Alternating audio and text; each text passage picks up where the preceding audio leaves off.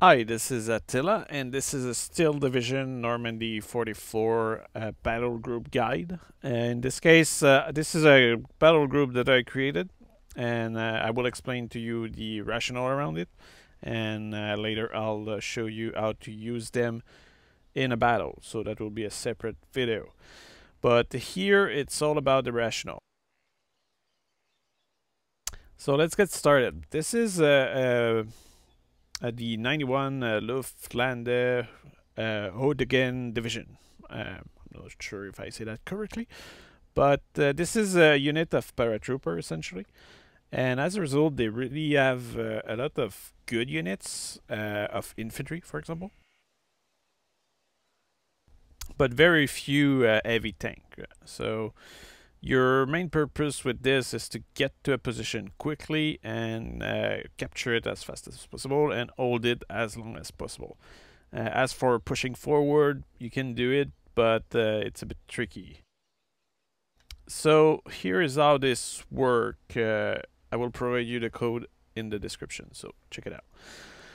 So first of all, recon aspect of things. Here, as you can see here, I have 4 units for the A phase, and this is something that you will notice in this battle group is that I'm really focusing a lot on availability for the A phase. So I use a SPA troop. I'm not sure, spy troop.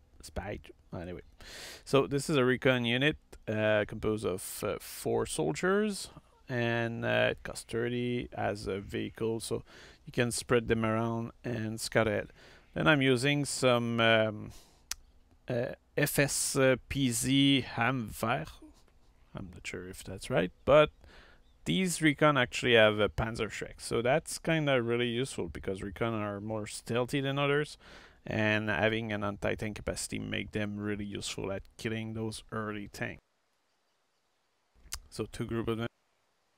And then I'm going to the B wave. In this case, I'm using Fusilier because they have some anti-tank capacity, but it's mostly a proper recon infantry unit because they are numerous, strength of 9, so very good unit.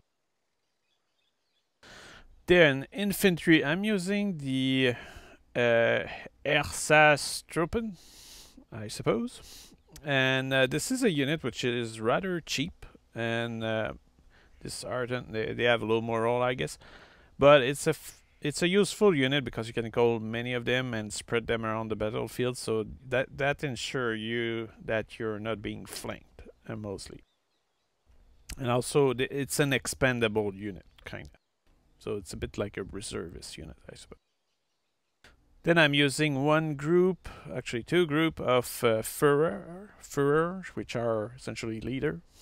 So these guys, they're not really made for fighting that much. They have anti-tank capacity, which is attractive. But what makes them interesting is mostly the fact that they boost the experience of the troops around. So that makes your force more effective. So it's useful to have them.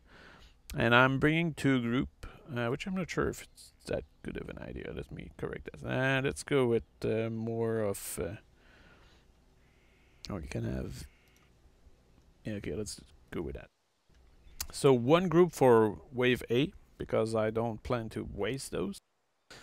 And that will be it for that unit. Then I'm using the MG34, which is the MG you get for that first wave. It's kind of useful to suppress the enemy and slow them down. Then the FS Jaeger, and 2 group of them. What's interesting about them is that they have an anti-tank, 4 rounds, and 150 meters, so perfect to hold the town. On top of that, they are effective against infantry as well. Then here I decided to bring a Pioneer Führer for later phase, I guess. So that's useful to boost the morale. And what is this actually? High explosive value of 0. That's strange. Anyway, they have some flaming capacity, I suppose. Then I use some Grenadier. These are a good fight regular infantry. So if the enemy managed to push you back, you can use those grenadier to push them back again. Then you have another variation of the grenadier. Now these guys, they have an anti-tank capacity, so useful thing to have. And then finally, I'm bringing some Stern Pioneer, which are useful to chase infantry out of a town. So essentially, with that infantry force, you're really able to fight in a town. You can also fight a bit outside of towns, but you're an airborne deck, so you should not expect to fight that much outside of town. Now, in terms of tanks, I'm using that Panzer 35R, which is a useful panzer, but very weak.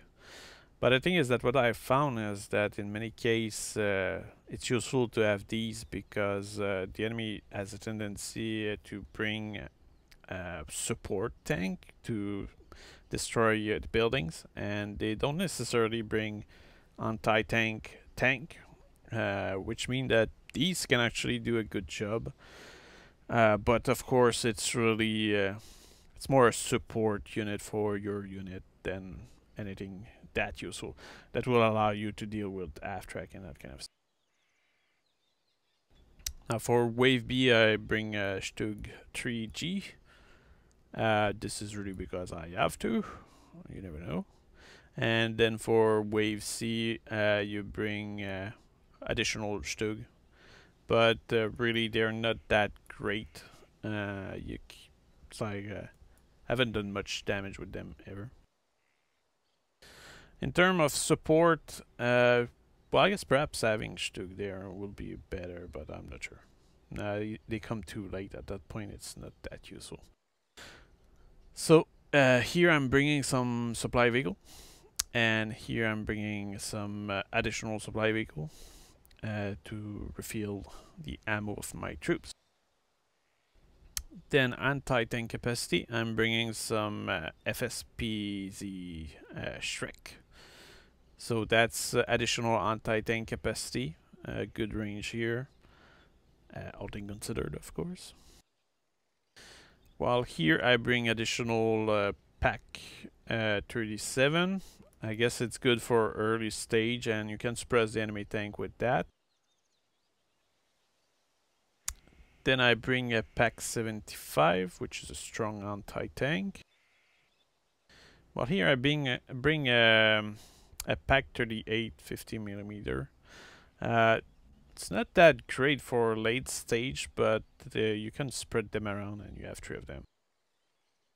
Now for later stage, I bring a Martyr 2, and I think that's pretty much the best thing you can bring at that stage.